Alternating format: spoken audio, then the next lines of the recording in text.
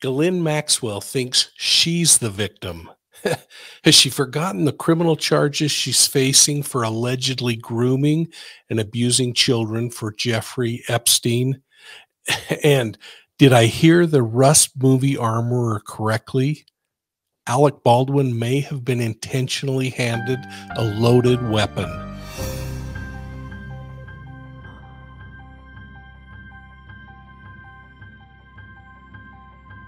Well, thanks for joining Profiling Evil for this quick review of some of the crazy stories circulating this week.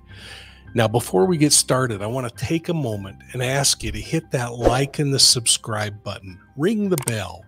That way, you'll get all of our notifications. You'll receive alerts on our new releases. Now, according to complaints from her attorney, a handcuffed and shackled Ghislaine Maxwell was forced to crawl on her hands and knees as she climbed into a prison van that was taking her to a pretrial hearing on federal charges of crimes of enticing minors and sex trafficking of underage girls. I'm going to say that again, crimes of enticing minors and sex trafficking of underage girls. Well, Maxwell's attorneys filed a series of motions regarding the case, but Judge Allison Nathan rejected them. In fact, the judge cautioned the defense about trying to argue that the charges were politically motivated, and she made it really clear that the real victims in this case are going to be allowed to testify using pseudonyms, which Maxwell's team had opposed. Now, Maxwell did find some success with one motion that said that the prosecution couldn't introduce evidence into the trial showing that the British socialite had arranged for massages for women who were over the age of consent.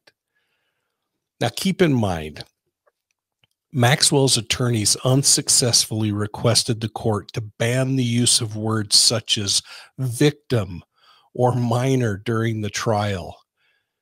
Can you believe this even was a question?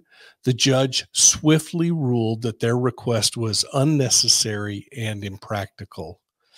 Now, while Maxwell argues that she's being mistreated in jail, but victimized by the system and being unfairly prosecuted, we need to remember that she allegedly victimized children, underage girls that she groomed and provided to pedophile Jeffrey Epstein.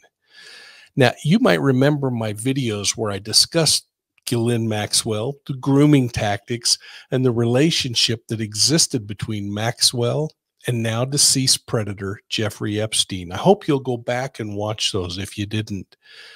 In there, I think we explore some things that are really important to understand, and they may be things that you'll want to share with people that you love.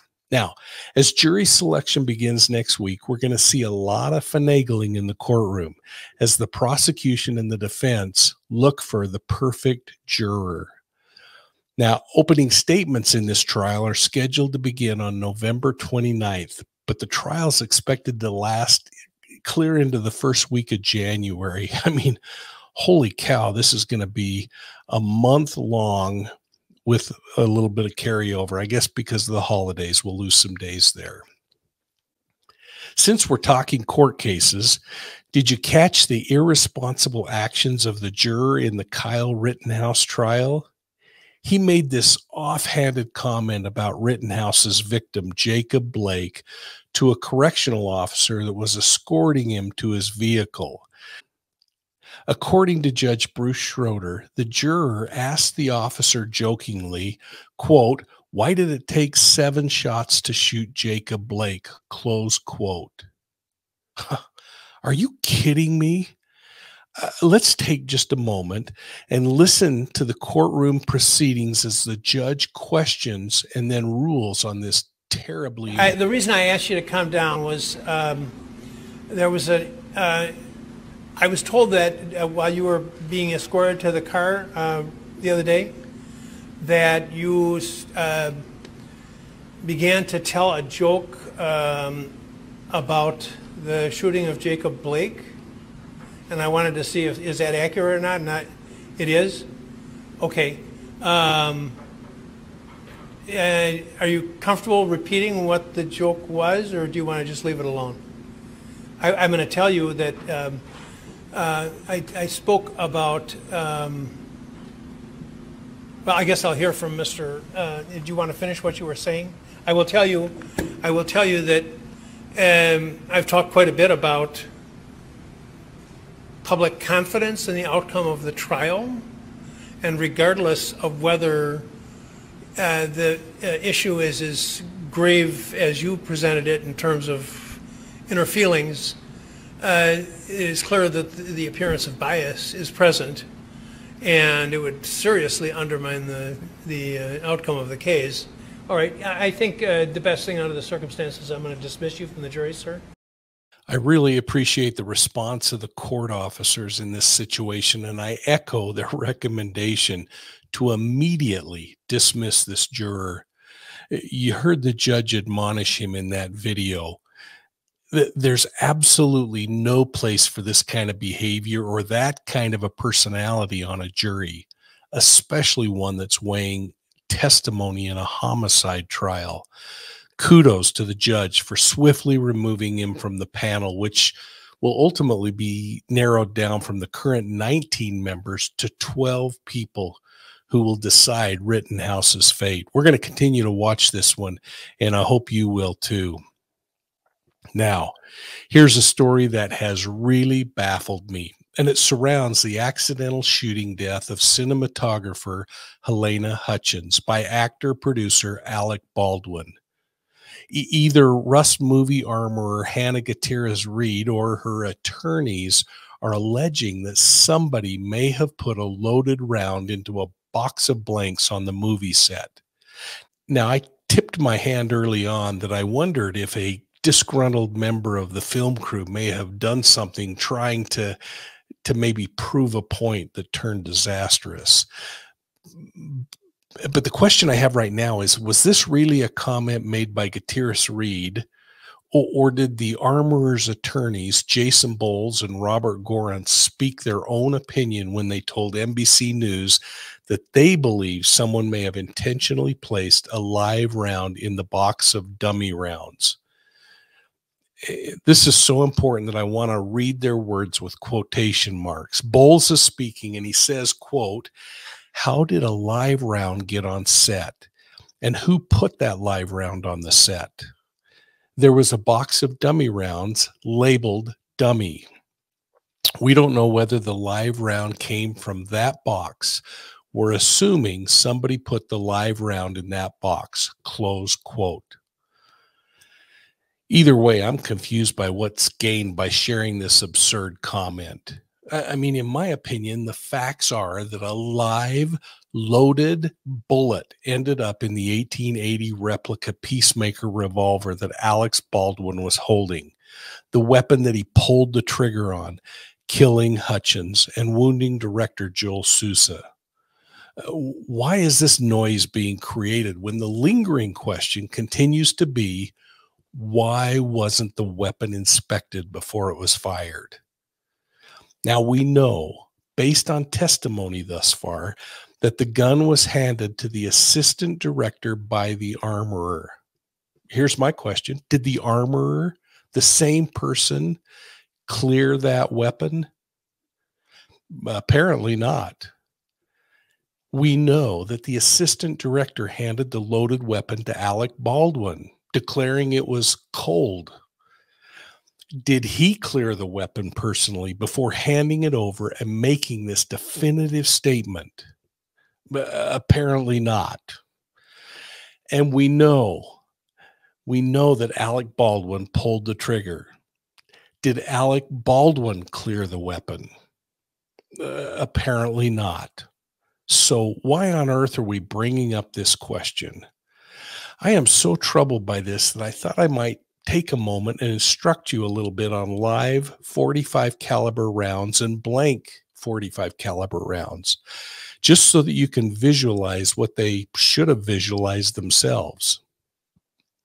Now, anyone who has ever trained with weapons, who attended hunter safety classes, or has spent any time on a range or with firearms knows that every weapon is always loaded. You don't point the weapon at something you don't intend on shooting, and a movie set is no exception. The 45 long Colt bullet is usually a 250 grain lead round nose projectile. You can see it here in this image as I'm talking. It is 1.5 inches long, and it travels at a speed of about 450 feet per second. That means that it can cover 1.5 American-sized football fields in 1 second. Now, it was developed back in the 1800s, the latter part of the 1800s, and while it is slow by bullet comparison, it is incredibly powerful. Now, to highlight how slow this bullet really travels, again, remember 450 feet per second.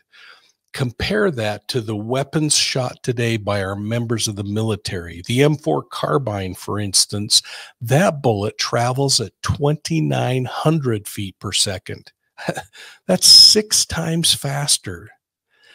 Now, think of the bullet that you've been looking at while I describe this 45 Colt blank. The blank is much shorter. Look at this. It doesn't have a projectile. Instead, it has a brass crimped top. The shell casing is actually crimped at the top to hold the gunpowder in. It would be incredibly difficult to confuse the two types of rounds. It's shorter, lighter, and again, the top's crimped. Now, to be fair, the movie industry may have used some simulated bullets that don't have a firing pin or gunpowder in them just to have this visual purpose, such as showing the actor loading the weapon. I hope this helps you remain focused on what I think is really important in this case.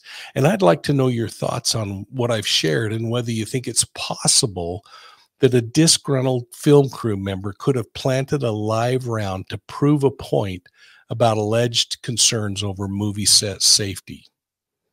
But either way, does it change the fact that 3 different people handled that weapon?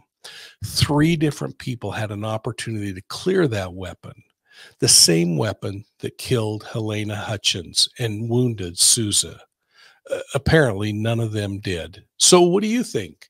I mean, I'm going to be watching for your comments below on this.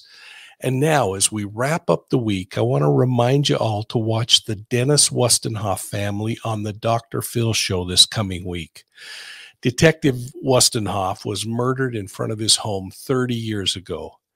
And there are big developments this week that are going to focus a new light on his unsolved murder case, I believe. The news: a new district attorney, challenger Ray Tierney, defeated incumbent Tim Seeney for the Suffolk County lead prosecutor's job. It's my hope that Tierney will intensify the focus and the investigation into this decades-old homicide.